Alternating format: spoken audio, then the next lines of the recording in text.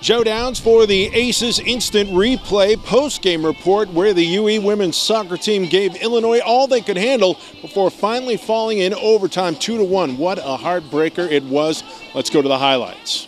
To Arad McCutcheon Stadium, where they moved up the start of the game by a day to avoid the rain, but it was still a tad breezy. And the game was a tad chippy early. First half, it's hand-to-hand combat between UE's Emily Rickett and the Illini's Karen Marbury, with Rickett getting the best of the battle but drawing the foul. However, the Aces took their lumps as well. Evansville defender Sierra Pagan, trying to fend off the Illini breakaway, collides with freshman keeper Michaela Till, and Pagan is the worse for wear, forced to leave the game 20 minutes in and would not return.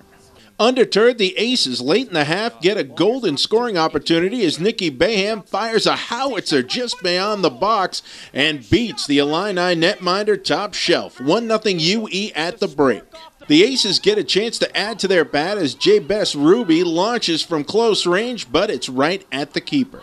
At the 10-minute mark of the second half, Illinois gets the ball in at close range. Till comes out of the net, gets tripped up, and Kelly Mayday dribbles in the equalizer. And it is a goal for the Fighting Illini. And that's the way it would stay for the rest of regulation, sending it to overtime, when the Illini get a ball over the UE defense, and it's Mayday again, this time for the game winner just a minute and a half in. Aces fall in sudden death, 2-1. I caught up with Aces head coach Krista McKendry after the game. She said she saw a lot of positives out there, but that overtime goal was certainly one that's going to weigh on her mind. I think obviously our girls battled hard, for 90 minutes for sure. Obviously we had a couple bad decisions, and credit to Illinois. They battled, they came back, they capitalized on a couple of our mistakes. That last goal, what did you see from your position? No, it's just tactically, it's just a bad decision by our wingback. That's it. Obviously credit to them. She finished and took her chance, but we've got to be better and smarter in there. What positives do you take away from this one? I think they've competed and they did what we asked them to do. I think their effort and their attitude to try to come out and compete and win, was stellar today. We just have to shore up some things and just not allow, the team to get back in the game. You talked about it earlier in the week about how Nikki Baham provides that spark for your team.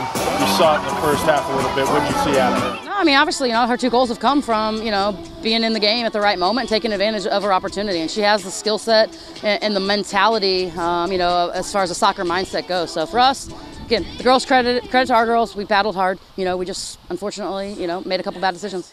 Now, Coach McKendry and company will make the trip down to Bowling Green, looking to turn things around against the tough bunch from Western Kentucky Sunday. For the Aces Instant Replay post-game report, I'm Joe Downs. And remember, you can keep up with all things Evansville athletics on GoPurpleAces.com, as well as Facebook, Twitter, Instagram, Snapchat, and our YouTube channel.